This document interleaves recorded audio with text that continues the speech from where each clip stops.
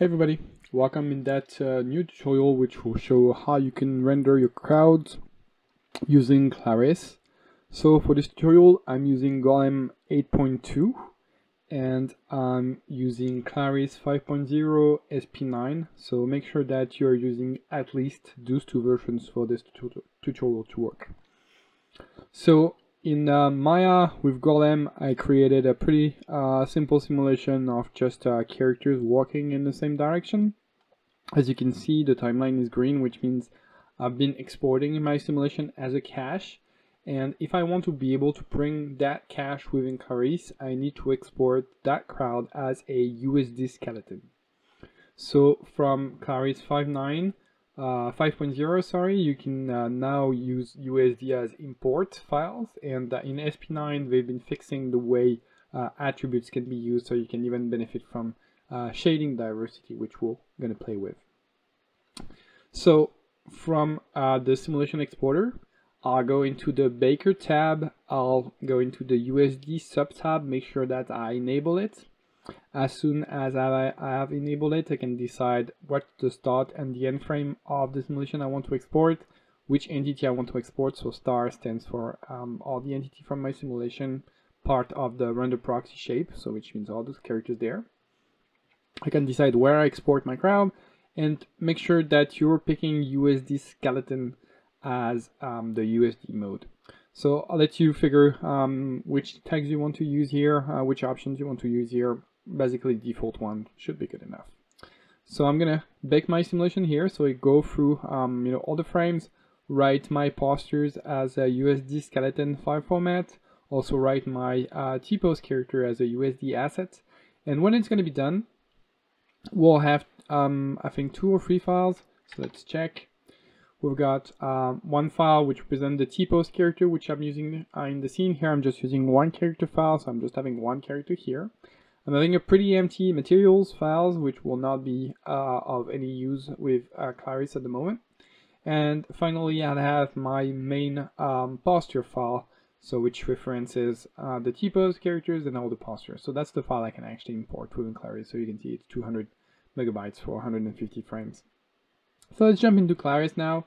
And what I want to do is to add into my scene a new reference.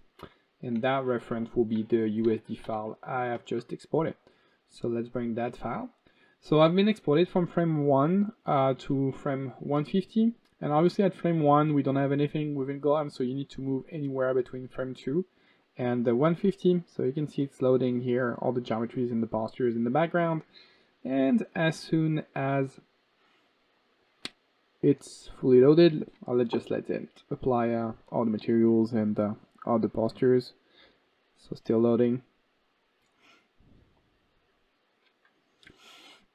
And as soon as it will be loaded, you'll get all your characters the exact same posture than the one you've been simulated. If you applied some layout operations on the characters, you will have it as well too. And also in that scene, I already created some standing for the materials. I created a body material, a hair material, and a t-shirt material. I've been creating shading layer in the scene too, and I've been applying all the meshes which contain t-shirt in the name applied to the t-shirt material, body to the body material, and hair to the hair material. And I switch also the view to the actual default shading layer here. So let's see if I can move here in time. Yeah, great. So okay, now my characters have been loaded. I can see that if I move in time, that USD skeleton file gets updated, and I can see that my character's postures changes as well. And now I can show you how you can make the right assignation here for your characters. So here, body material has been assigned to every single mesh which contains a body. If I expand this, I can see all my various entities. It's a USD skeleton file. So for entity 1001, for example, there was a way, some point to expand this.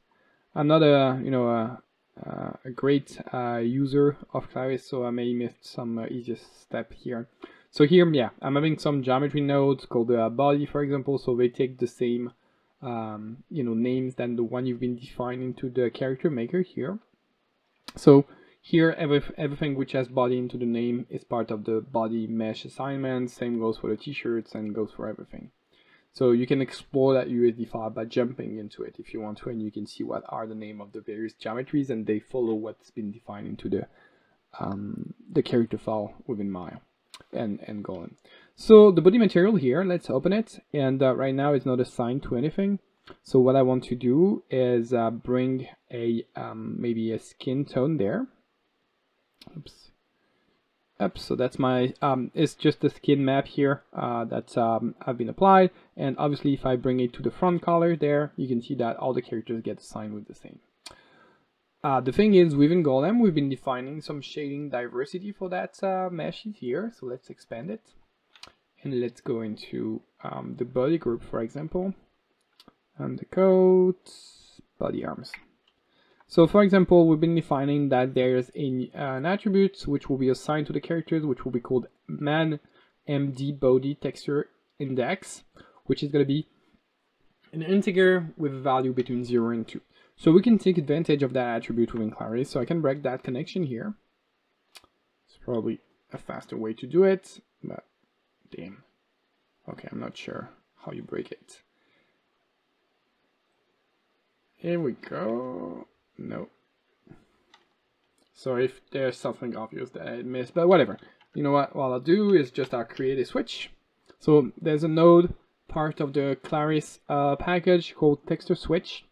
I can connect that one to the front, and now I've got my disconnection of the rest. So let me review that now quickly. It has an opacity entry, some input entry, and textures. So textures with an S means that I can plug as many textures as I want to here. So means that I can take here, remember my attribute was between 0 and 2, so it means that it could be 0, 1, or 2. So I can have 3 different choices, so I'm going to bring 3 different textures there. And what I want to do is to drive the input of that switch based on the attribute. So I'm going to bring a property, extract property node there. Oops. And I don't want to connect it to the color. Sorry. Let's redo this again. Extract property. And I'm going to connect the extra property into the input. And within the property name, I can search the various properties which are available on in the scene. And you can see we've got the man MD body texture index. And as soon as I set it, now my 3 various textures get assigned to my characters. So great, I'm having texture variation here based on a Clarisse graph being assigned thanks to the shading layer editor. Next, let's see how we can apply some texture diversity for a t-shirt. So let's me open the t-shirt material, and let me bring once again a texture and connect it. So that's a blue t-shirt texture. So now you can see all my characters get assigned with a blue t-shirt. So once again, if I pay attention to what I've been doing here, undercoat, let's check the textures. And let's check the t-shirt there. So for the t-shirt, we've been applying, undercoat, sweatshirt, t-shirt there. So for the t-shirt mesh, we've been defining a floating shading attribute, which is called man MD torso t-shirt H. So H here will stand for you, but whatever the name once again. It's a float value randomly assigned between -1 and 1. So, you know, you can think about this attribute as a way to change the color assignment of an actual texture. So make a hue variation on a color there. So let's go back into Clarisse once again. And if I, check for hue, I've got a utility node called texture hue. So I'm going to bring my input there. So I'm going to take the color of my map, my RGB values of my map, bring the front color there, and put the hue in between. So you may notice nothing has changed so far, so that's because we need to also provide some value for the hue here. So you can provide some variation there, either negative or positive value there, and it changes the value of the visual of the texture here. And once again, if I want to, I can just apply an extract property node, connect it to the U value there. And what I'm going to say is that the property I want to pick is going to be my texture t-shirt H value. And you can see that as soon as I connect the right attribute into my extract property, it's shred properly, and now every single character gets assigned with a different value. So for the rest, that reference here is a casual Clarisse node. So whatever you can do with a Clarisse geometry, you can do it once again with that geometry there, because that's just USD file, so it's pretty, a standard, and the way it's treated by Clarisse is the same than for the rest. So if you need to apply motion blur and that kind of stuff, there will be the casual stuff for the rest of the same geo. So all that helps, and see you into the next tutorial.